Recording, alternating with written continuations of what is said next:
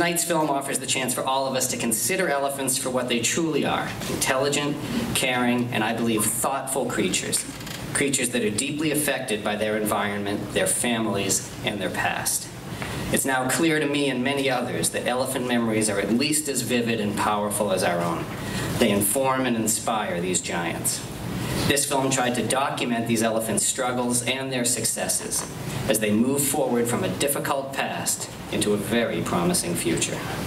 There are many people to thank in the making of this film, and I'll introduce a few of them during our discussion afterwards.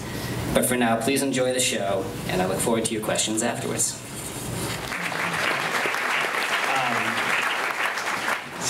Okay, let me start with you, Joyce, if I could. And if you can help folks understand how the situation in Gorongosa is emblematic of the condition of elephants across the continent, as well as how Gorongosa is a unique situation. Well, I mean, you know, the elephants in Gorongosa have experienced civil conflict and suffered as a consequence. But elephants across Africa right now are being poached for their ivory. And I don't think elephants really distinguish whether it's wartime or, you know, what's going on. They just know when they're under threat from people. And as you all know, in the late 1980s, there was a situation where, at least in East Africa, those about 85% of the elephants were lost. We are now in a situation across Africa where that upsurge in poaching is happening again. So that's a way in which the elephants of the Gorongosa and elephants elsewhere have, you know, experienced something similar. But where Gorongosa is unique right now is that while all this horror is happening out there, Gorongosa has a second chance, and it is very secure compared to so many populations. So it's wonderful to see the possibility ahead for these elephants. Thanks. Mateus, I have a question for you. And for those of you who don't know, Mateus is the park administrator from the government of Mozambique, and very thoughtful and important leader for all of the work we're trying to do. And you face many complicated challenges and decisions in the maintenance of the park and the welfare of the communities. So I guess I want to ask, is it difficult for your government to justify setting aside land for a national park, which means no farming, logging, hunting, or mining on 1 million prime acres when rural Mozambicans are challenged with poverty? What does Gorongosa do to help its human neighbors who must share this ecosystem? Oh, thank you, Dave. I would say first that it's not actually a big challenge for my government at this stage to assign land for protected areas. I think the events over the last few years, whereby the government declared new protected areas in Mozambique, have been showing this commitment of the government of Mozambique to expand protected areas throughout the country. We have the example of the recently declared national park at the Quirimbas in the northern part of Mozambique. And even in Gorongosa, we have, as an instance, the fact that the contour above 700 meters on Mount Gorongosa was recently in 2010 declared by the Council of Ministers part of the park. And this was due to the recognition by the government that there was a need to protect Mount Gorongosa, since it's an essential part of the great Gorongosa ecosystem, because it's the source of the water to the whole park. So I wouldn't say that it's in this regard that it's a big challenge. I would also provide instances in which recognizing the fact that we have this legacy in Mozambique and in Gorongosa in particular, where we have people living inside the park, We are currently working towards relocating some of these communities, and we do have a strong leadership on the government side. We had the government assigning land to one of these communities that we are relocating. We are relocating 72 families who live in a place that our ecologists regard as being the sanctuary of the elephants. So we are helping them move out of the park, and the government assigned land for those who are relocating. So I wouldn't say that it's an actual challenge.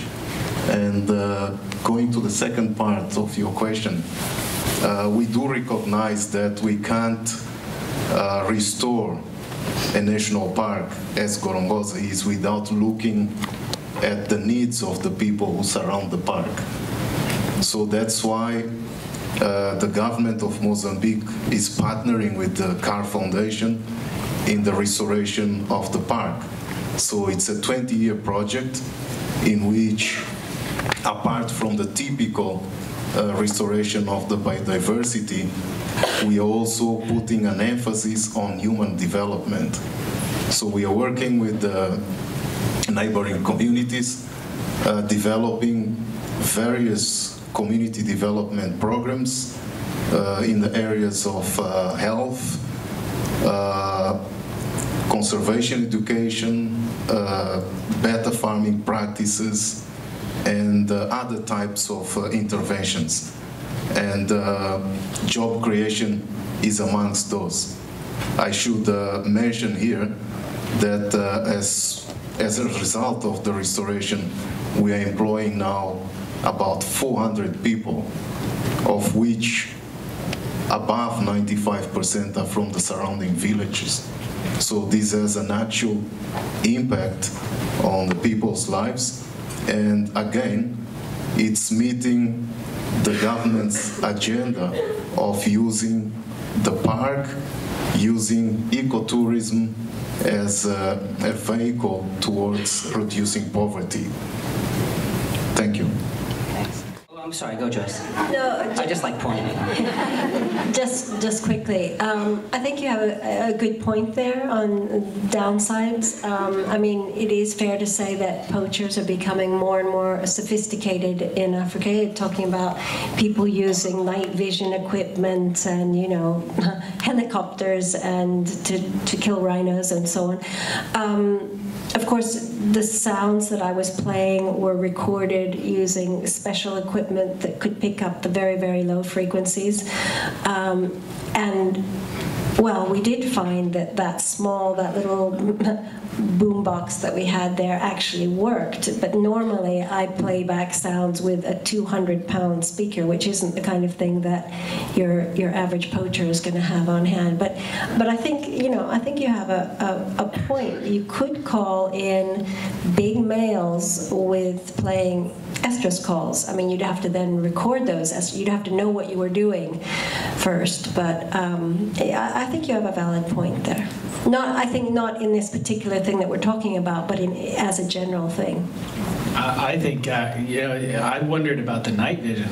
I mean, because once that sort of technology, the thermal technology, once that's, you know, on the power of your cell phone, you could do amazing things at night.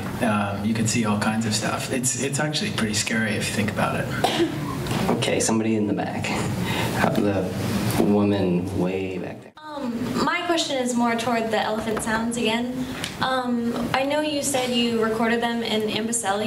Did you have trial runs or anything before this, or was it just like, oh, play the sounds? I didn't really know. Oh dear.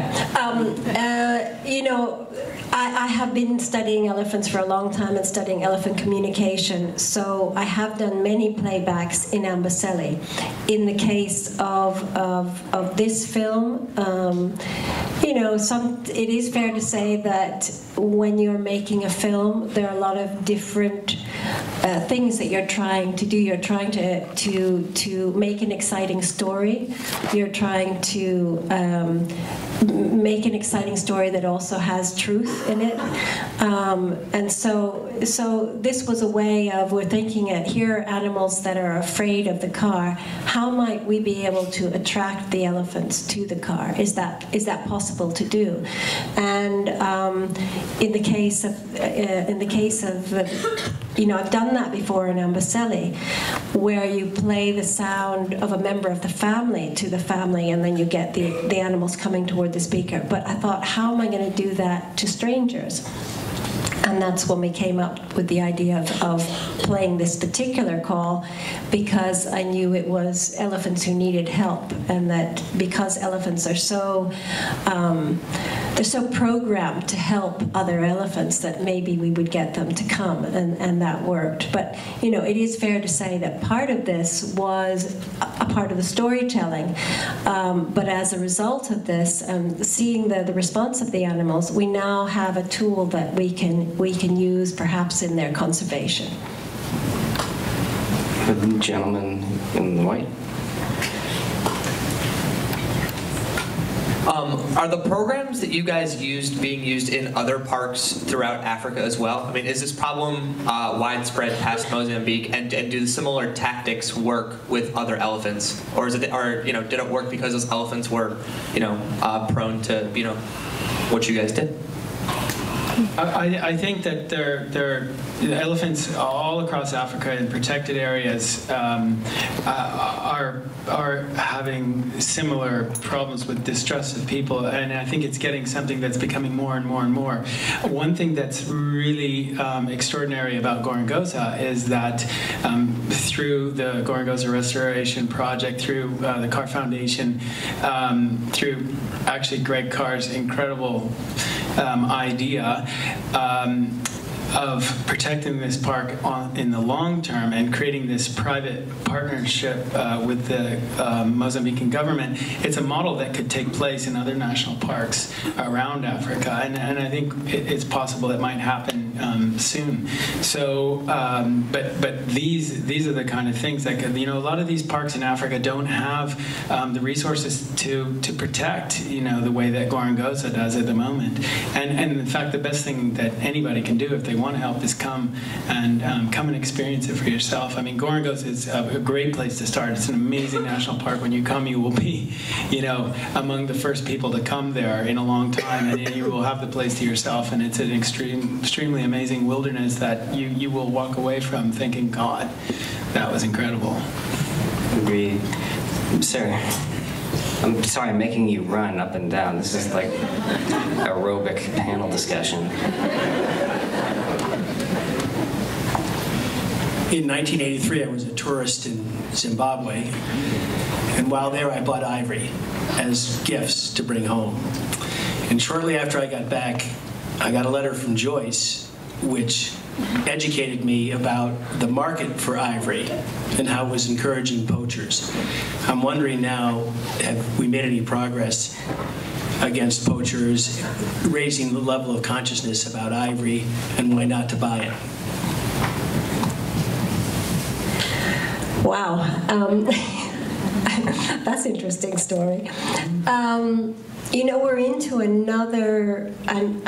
new era now, and this is an era in which China has come to play a huge role. There's a growing middle class. There's a growing middle class who wants to buy luxury goods, and ivory is one of them. There are a lot of Chinese across Africa involved in development projects, and quite honestly, there's basically a kind of ivory syndicates growing across Africa.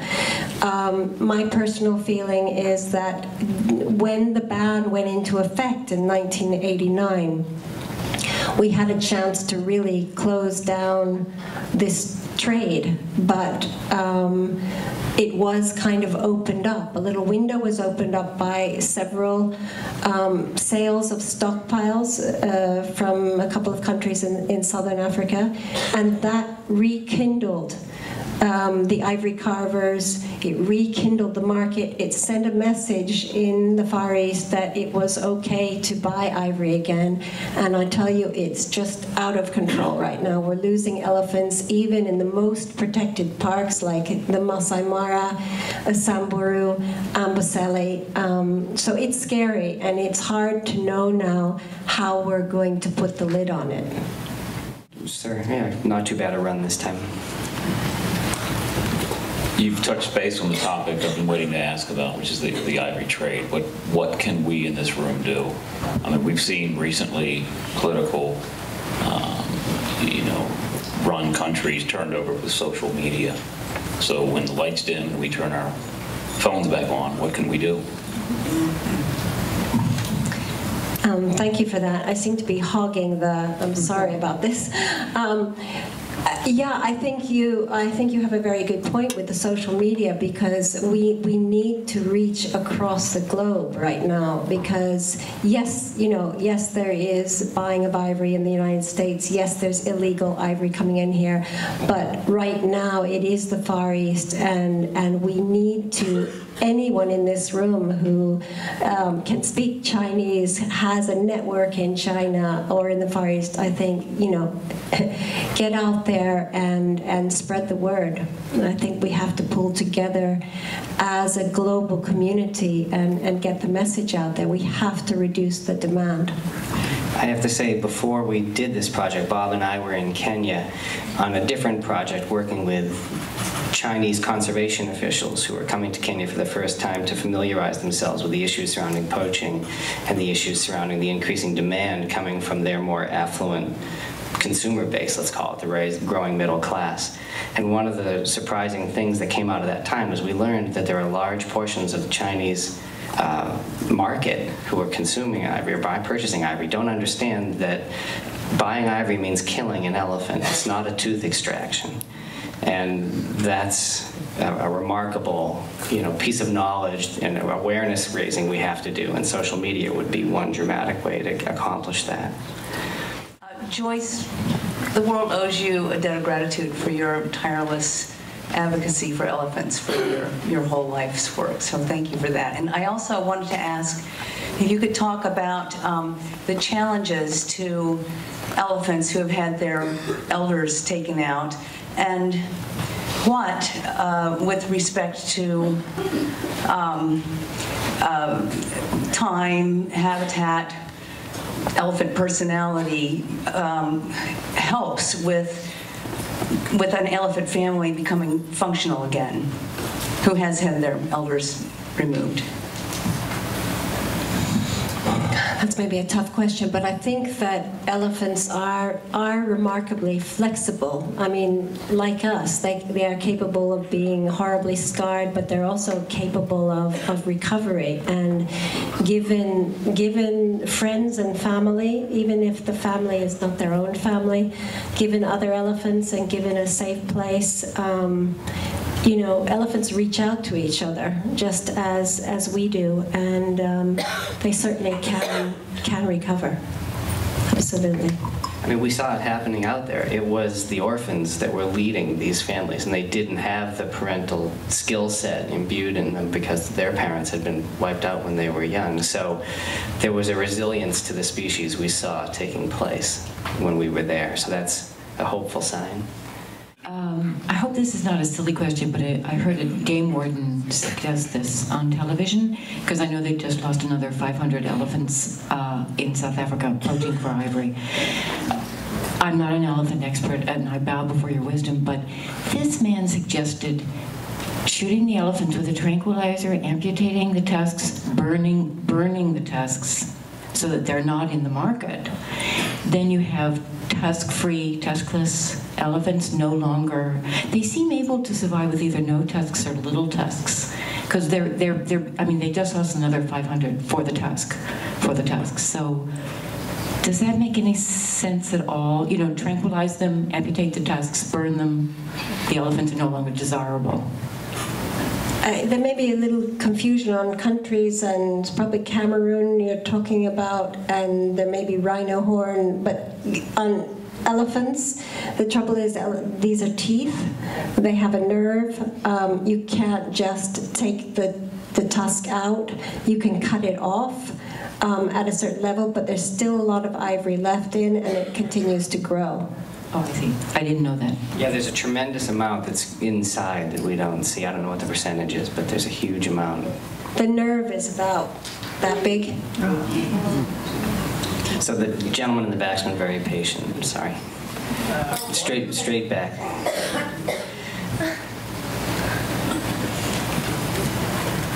Thank you for all the work you are doing.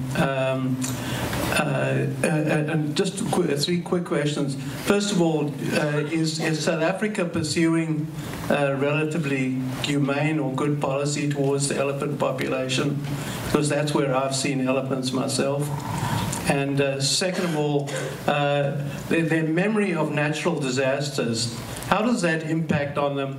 Has that reduced their population? Because I seem to remember the natural disasters of a while back are really affecting that area. And last but not least, can you play music, and will that classical music, will that calm them down? Or am I just being ridiculous? I asked her to play Freebird over and over, but I don't know. Yes, South Africa, you know, in years past, South Africa had a regular culling program, and I do believe they are considering culling again, but there have been many years without any culling, and certainly now the country is working very hard to avoid any culling, and I think they're doing a great job in protecting their elephants. On the playing of classical music, I used to sing to the elephants. I used to sing Amazing Grace to the elephants, and they used to gather around the car, and I have also had a friend play the guitar to the elephants, had them come up, and I was out with Ruichi Sakamoto playing on the keyboard and had elephants come up to the car. So elephants do enjoy classical music. I have seen them during one night, New Year's Eve. Freebird. Huh? No Freebird? Yeah, you too. Yeah, one night, New Year's Eve at the lodge, and really dancing up a storm and looking out through the shadows and seeing a group of elephants, tuskless and co, watching all of us. So I do think elephants like music. Anybody in the middle? Yeah, right in the center. Are you content to feel that you have spent enough time there doing this for it to have a continued effect? And if not, do you have plans to go back, or are there others who will continue your work? I just have to say, once you go to Gorongosa, you're not content. We're very excited that this is just the beginning of a fantastic project. That the goal will be to positive ID every member of that population and give them the time that they need to be completely relaxed around people. So no, it's just the beginning. Thank you for making this possible. It's been wonderful. I wanted to have you explain the difference between the tuskless and the tusked elephants. You said most of what was left did not have tusks and hence had not been killed for the ivory. Is it a function of age that the tusks grow, or male versus female, or? Okay.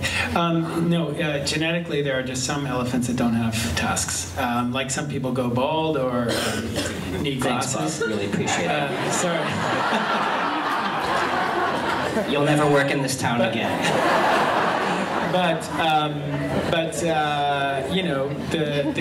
There's a disproportionate number of tuskless elephants in Gorongosa because the elephants that were there that had tusks were killed. So yeah, so they now the young elephants coming up, of course, their mothers and fathers have a gene in there for tusks. So the young ones coming will have tusks again. It's, yeah. Ooh, okay, sorry. I see lots of young elephants with tusks. No, I mean, of course, if your mother has no tusks and your father has tusks, then there is a high chance that you will also be tuskless. But there's also a chance that you'll have tusks. Yeah. So there will be a higher proportion of tusklessness in this population from now on. But there will be a higher proportion of tusked elephants in the next generation than among the survivors, because they were not killed because they didn't have tusks. I just want you guys to know before the last question that that was a knockdown drag out for these guys. That's as bad as it gets. So that is a tribute to Bob and Joyce's mom, who is here tonight. Yeah, I want to say, there she is. Our mother. Our wonderful mother who raised us in Africa. I imagine what she had to put up with. The kid who broke it. And our sister is there too. Okay. But that also, look, this is a little opportunity to say thank you to, we have spouses of the three of us anyway who are here tonight who put up with the crazy travel that we do. So I want to say I love you to my wife Julie and my son Will. And I love you, Gina Poole. Pedro, I like you a lot. So thank you to you guys. Okay, last question. One last run. So I was lucky enough to visit Gorongosa in December, and while I wasn't able to see any elephants then, I did see Africa's Lost Eden, and I saw the work that Gorongosa is doing to bring elephants from other places in Africa. And I wanted to ask Mateus, what are the plans for Gorongosa in terms of reintroducing other animals and kind of how to manage the park going forward? First of all, thank you for visiting us. And secondly, I would like to say that with regards to elephants, we've done some reintroductions and specifically targeting elephants with tusks. So we brought some from South Africa, from Kruger specifically. There were 6 in total, the ones you saw in the film. Unfortunately, 2 of them died in different circumstances. One was poached, and the other one did not survive to the process of translocating it back to the park after leaving the park for about 10 days. So we do have younger males that were introduced, and we hope that these characteristic, the tusks, will be brought in to the existing population with their contribution. Regarding other species, yes, we did introduce buffalo.